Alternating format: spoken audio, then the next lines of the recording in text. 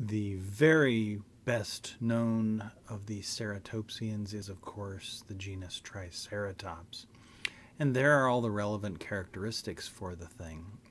I'm not going to belabor them here, but one thing that I did want to point out of all of these is this complex dental battery with replacement, which I've shown here. If you look at the face of the Triceratops, you can see it has an inset cheek teeth row. So again, we've talked about this before.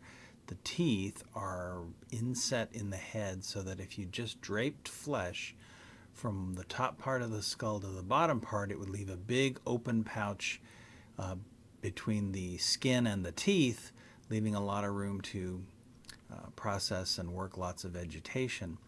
It's a key feature of herbivores. But it also has a dental battery with constant tooth replacement.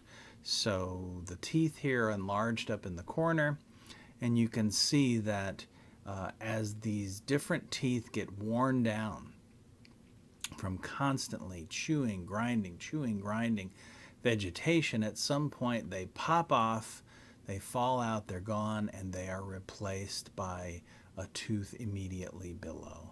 And so this, again, clearly indicates this type of intense herbivorous lifestyle where it is constantly eating vegetation. One interesting fact about Triceratops, sadly, is that it's a taxonomic mess. For a while there, paleontologists would name a new species from every new hill where they found one. And currently there's over 100 different ones on the books, and they were named for the slightest, smallest little thing. If something had a different ratio of head length to foot length or toe length or shape or something, they gave it a new species name. It was one way to, I suppose, make themselves more perennial, immortal, whatever you want to say. It's very poor practice, and now we're in the process of overturning it.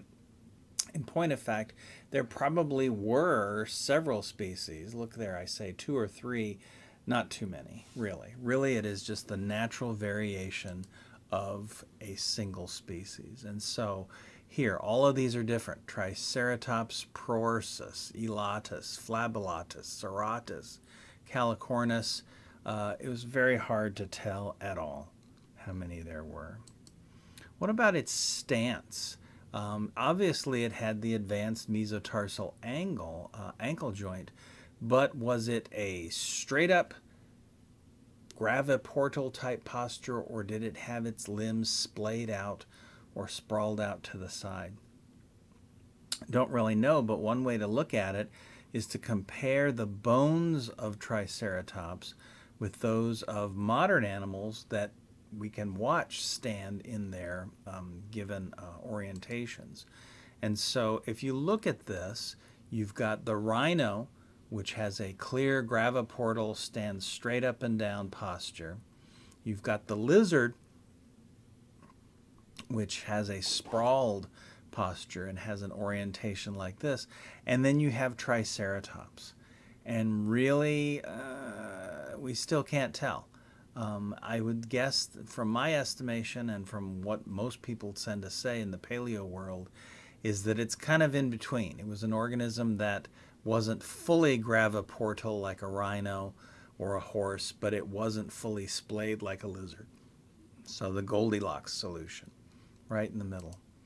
And then finally, the last thing that people usually want to talk about with Triceratops are the horns and the frill.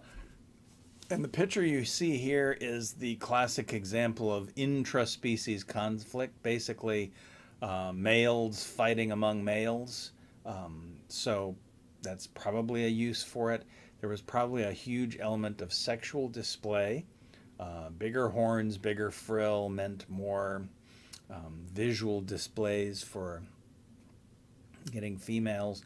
But there's also just a pure mechanical function that was possible as well, and that is that the bigger the frill, the bigger the place to attach large jaw muscles. We already talked about how these were eating machines, and that how they had the adaptation of the inset cheek teeth as well as the dental battery for replacement. Well, this would be another thing along those lines, a natural selection for enhanced herbivory. Also, we can't rule out the fact that, well, it's a large upraised structure that could be alternately aimed towards the sun if something needs to be heated up, or tilted at a 90-degree angle from it, or even getting it wet to cool it down. It was vascularized, so perhaps there was some element of thermoregulation there. Don't know. Interesting creature. Still a lot of work being done.